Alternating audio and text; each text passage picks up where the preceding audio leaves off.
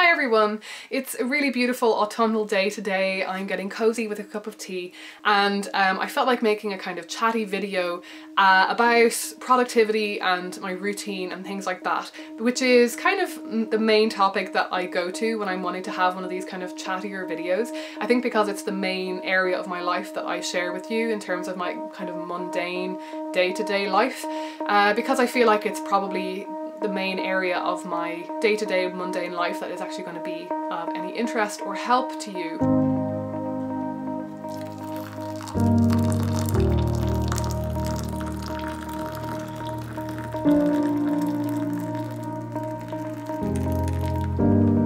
So I've been thinking again about my routine, about my schedule. I go through ups and downs, as I've talked before about on the channel. I'll link those videos up above. I go through ebbs and flows, and I've struggled with this for years, especially since I started my PhD, with understanding how best to schedule my own time. And if you are somebody who schedules your own work time, or even who is just trying to schedule in side hustle or hobbies around the rest of your life, you might find this helpful. Because what I have learned is that I don't necessarily function the way that some other people function, and I can watch all the productivity videos on YouTube that I want and I still will not end up turning into one of those people.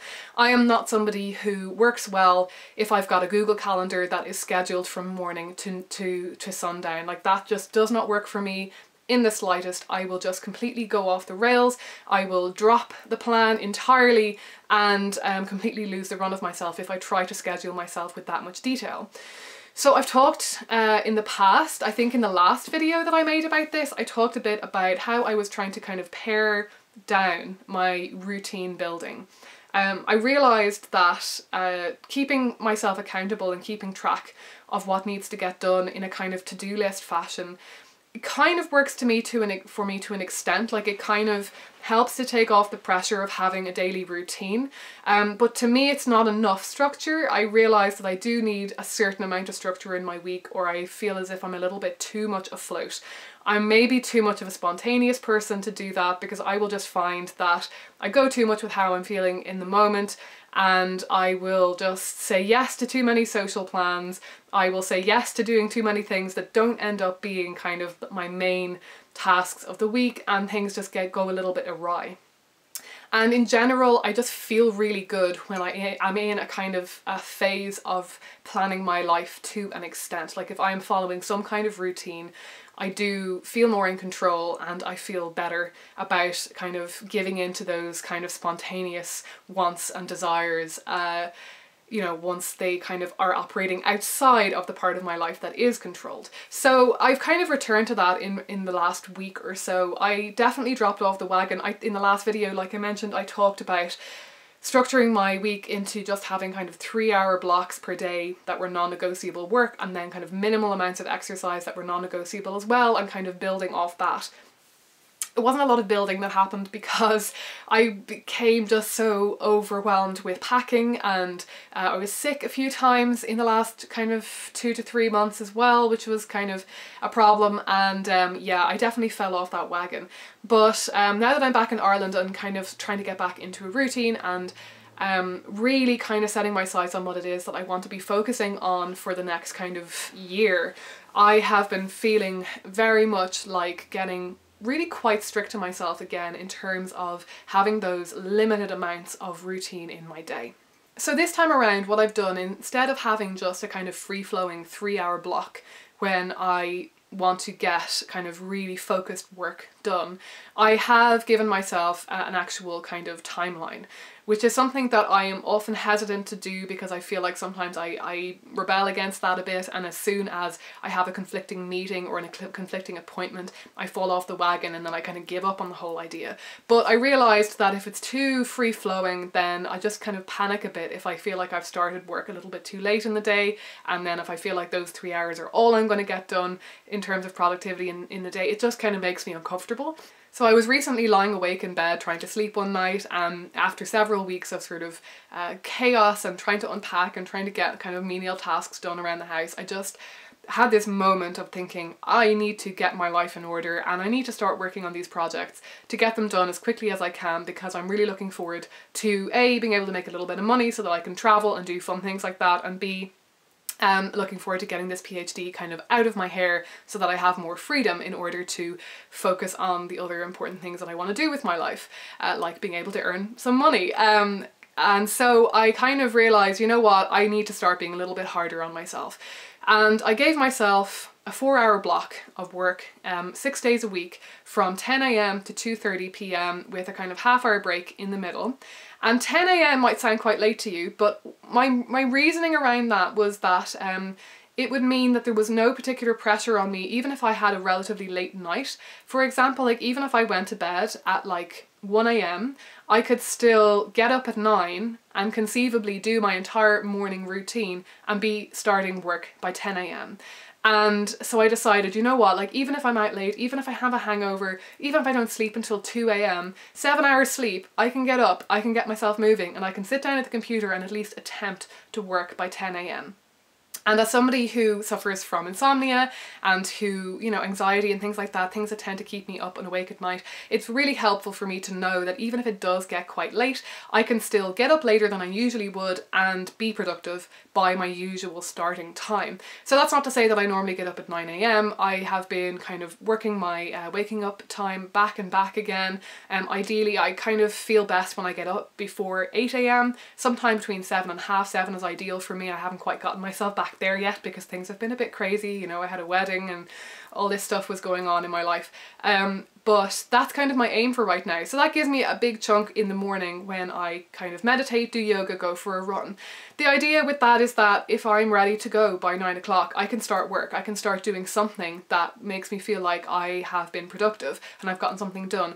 But I really like the idea of, say, if I'm ready to sit down by 9 a.m, if I've, you know, gotten up at half 7 and I've already kind of done yoga and meditation and gone for a run and I'm showered and dressed and ready to go, then I can actually say to myself, well, maybe I'll work on my novel for an hour, or maybe I'll write a blog post, maybe I'll brainstorm for my next YouTube video. You know, tasks like that that seem kind of more creative and more fun because they're spontaneous. I really like the idea of potentially having the space in my morning for that kind of thing.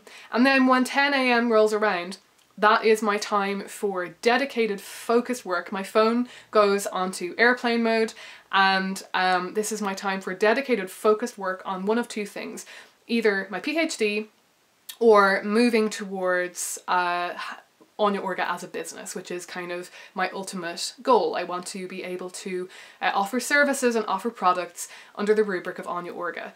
So at the moment that means working on my website. So those are the two things that I am doing. One of two things, that's it, from 10 a.m. onwards. Now, sometimes I kind of have to loosen that up a little bit, and oftentimes I will start recording a video at, say, 12 o'clock or 1 o'clock rather than waiting until after the kind of 2 p.m. Deadline. If I've got a meeting later on in the day or something and I just know that I need to get it done earlier on, like I'm okay with being kind of flexible on that to an extent. But that's what the kind of 6-day work week is for me. And yeah, as long as I feel like most of the days that I'm getting a solid chunk of like 4 hours in on these kind of main tasks that need to be done, then that has been making me feel much more in control of my life. Now, 4 hours might not sound like a lot, but let's be real, I have a lot of other things that need to get done outside of that. I have to, you know, edit my YouTube video, I have to reply to emails, I have to work on journal articles, I have to write a newsletter, I have to plan videos, I have to, even just simple things like going to the doctor, going shopping, doing laundry, tasks like that. I tend to like to have the freedom to kind of do those other tasks in whatever portion of the day that feels best for me to do it in. I often kind of get a burst of creativity and energy in the evenings. And so if I want to do some work, some reading, some planning in the evenings, then I'll do that. But that's what's been working really well for me at the moment. And I feel like having that expectation of myself, those kind of 4 hours rather than a full kind of 9 to 5 chunk of time, it makes me feel more energized than it does depleted or exhausted. And in my experience so far, it's enough time for me to make good progress, because those hours that I spend on the task are really focused, really solid hours, and where I'm doing really deep and solid work, and I'm not letting myself get kind of distracted and so on. I've actually done something really similar with my exercise as well. I can't exactly remember what it was that I had pared my exercise back down to the last time that I made this video. It was substantially more, I think. I think it was kind of 3-4k runs a week, and possibly some strength training as well. I can't really remember, but I've scaled it back even more, honestly. I've had such a break from running, and it's been such a long time since I was a really strong runner. Like I was kind of at, honestly, I was in my kind of physical peak. I was at my fitness peak this time last year when I was working up to running a 10k. I think I ran the 10k around this time last year. But since then it's been very much downhill. And what I started doing was, I have a particular walk that I do that I was doing every morning as part of my morning routine. And it's quite short. It's just over 2 kilometers, maybe 2.5 kilometers. So that's kind of a 25-minute walk or less. And I just got up one day and I thought, you know, I think it was the morning after I had that, I was lying at night, awake at night, kind of thinking I need to take control of my life. I need to start work tomorrow at 10 a.m. and I need to do, you know, I need to get these things done. I need to kind of get serious about things. And I just got up the next day and was like, okay, I'm gonna go on a run, but I'm just gonna do that little round that I do in the morning. And it just was more manageable. It just didn't seem overwhelming. It didn't tire me out. I felt like I could have kept running and running and running, but I didn't. I just did my kind of 2.5 kilometers run and stopped. And it's very little. It's very, very little for somebody who has run 10Ks in the past. But you know what? It's better than nothing. Honestly, it's hugely better than nothing. And if that's what I need to do, if I need to do that 3 times a week solidly for a while in order to get myself into a really solid routine of running again, then so be it. I'm happy to do that. And honestly, that's what I'm most concerned with at this point right now in terms of my lifestyle and my productivity. It's feeling good. I don't want to be doing things just because on paper it looks like a good amount of time to be spending on any one task. I don't want to be kind of forcing myself into what an idealized kind of idea of how many work hours I want to be doing or how many hours I want to be spending running every week.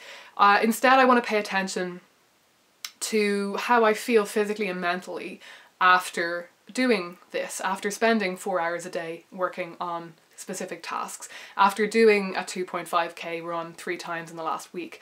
And I have been doing this for a week now. I think I've done 5 or 6 days, maybe not quite, maybe 4 or 5 days so far of my 4-hour days, with a break on Sunday. And I have done 3 of these short, manageable, not super hard, not super fast runs. And I'm feeling really, really good. I'm feeling much better mentally and physically than I have in a really long time. I'm feeling clearer, and I'm just more focused and more optimistic. And that's what I'm running with right now. Something to mention is that this has not included doing any work on my novel, which I really haven't touched in a year. I mean, I read it, I work through it and read it and familiarise myself with it every now and then, but I haven't done any real writing in a year. And at the moment I'm feeling okay about that.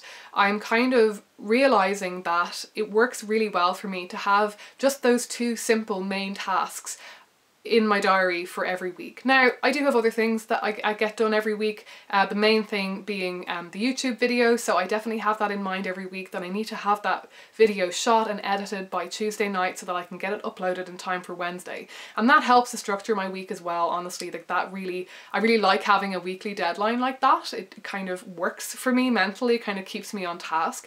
But in terms of having a project that I need to be kind of doing repeated work on and coming back to again and again, I have found that 2 main tasks in my life is perfect for me. I feel like I work really well with having 2 things to be switching back and forth from. Usually a main thing and then a kind of more side thing or an easier thing that I can be doing, or a more enjoyable thing that I can be doing that will break up the kind of the more boring or more difficult task. But any more than that, and I just find that I get totally overwhelmed and I just kind of don't keep everything up. I don't keep all the balls in the air and I start to feel overwhelmed and then I drop all of them. I've talked about this with my friend before. she's been running for 16 years or more, 17 years maybe, and we both have talked to each other about how we struggle and fail to keep up 3 different forms of exercise. So both of us really want to have a dedicated practice of running, yoga, and strength training of some kind. And we both just find that we can't manage it. We can do two easily, like no problem. We can maintain like yoga and running, but as soon as we throw strength training into the mix, one of those things disappears. And I find it's the same with my work. Like if I'm working on a PhD and also working on, you know, the website or building up business ideas or creating some kind of product or thinking about what kind of service I can offer, if I'm doing those 2 things in my week, if I throw in the novel, one of them stops. Like either I'll realize I haven't done anything on my PhD in a month, or I'll realise I haven't made any progress on the website. I don't know if this is unique to me and my friend, or if this is kind of a universal thing, but it's worth thinking about. And it's made me realise that thinking about my time in terms of the month is actually really important. And that's something that I'm trying to get back into the habit of paper planning. And I really want to focus on planning my day to an extent, but also really planning out my month and really reminding myself of all the different tasks that need to be done. It's a helpful way for me to think about my YouTube videos because I often record more than one at a time. So if I have a monthly plan, I can plan out the 4 or 5 videos that I'm going to make that month, when I'm going to shoot them, when I'm going to edit them. I can plan out my newsletter, I can plan out what progress I want to make on my PhD, I can plan out what I hope to get done with my website, I can plan out, you know, all of these different tasks, and maybe even hopefully a little bit of work on my novel at some point.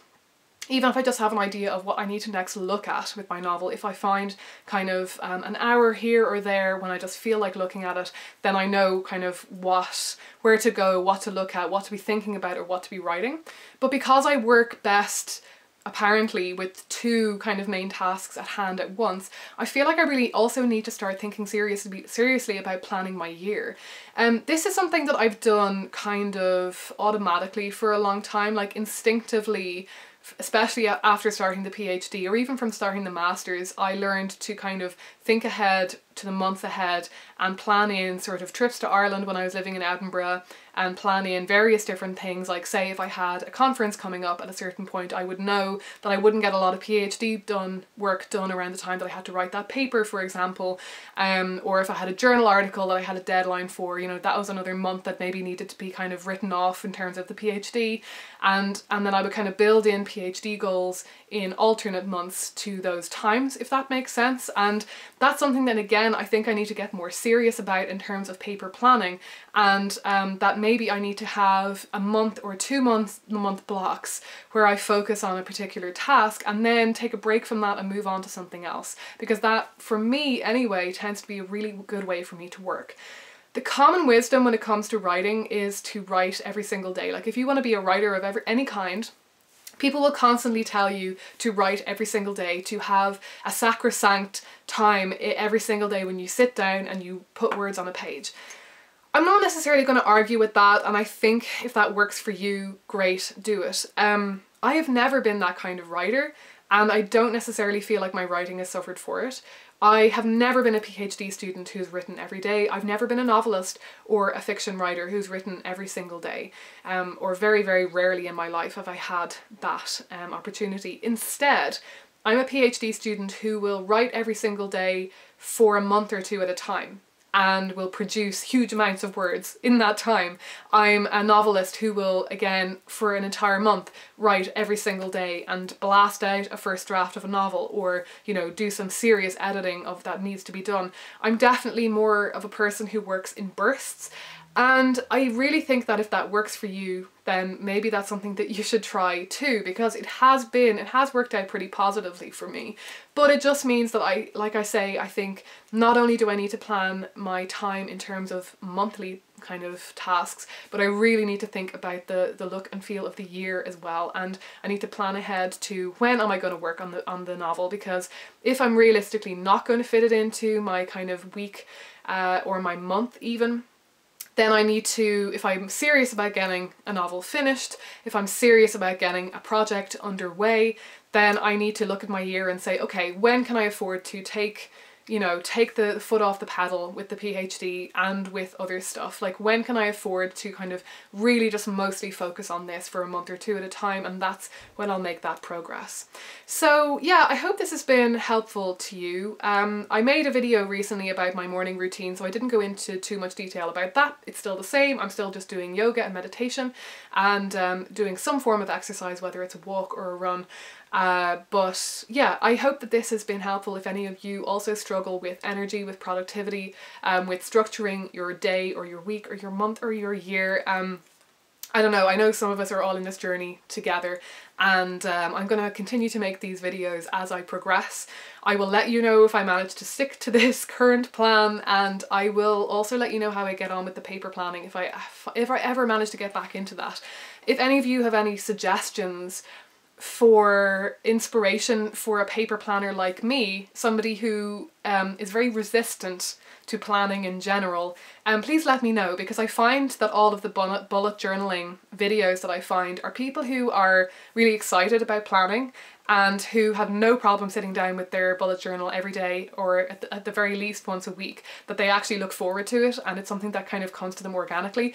I'm not that person. I really resist planning. I really resist looking at everything that needs to get done in a week and facing up to all the things that I haven't managed to get done. So if any of you are also like that, and if you have any tips, or if you've come across a YouTuber or a blogger or somebody who talks about planning who also has kind of resistance to it, yeah, please let me know, because it would be really helpful to me to find some first kind of hand experience on just managing to battle your way into paper planning, even when it's not something that comes naturally to you. Digital planning to me, like, I can plan digitally, as in I use a digital calendar for my meetings and appointments and things, and that's the only way that I can kind of structure my life. And that's fine, that works, it gets me there on time. But I find that in terms of like to-do lists and planning my week and planning my month, I find digital planning totally uninspiring. I'm much more inspired by paper planning. So yeah, any thoughts, any tips, do let me know. Thanks for watching as always, and I'll talk to you again soon.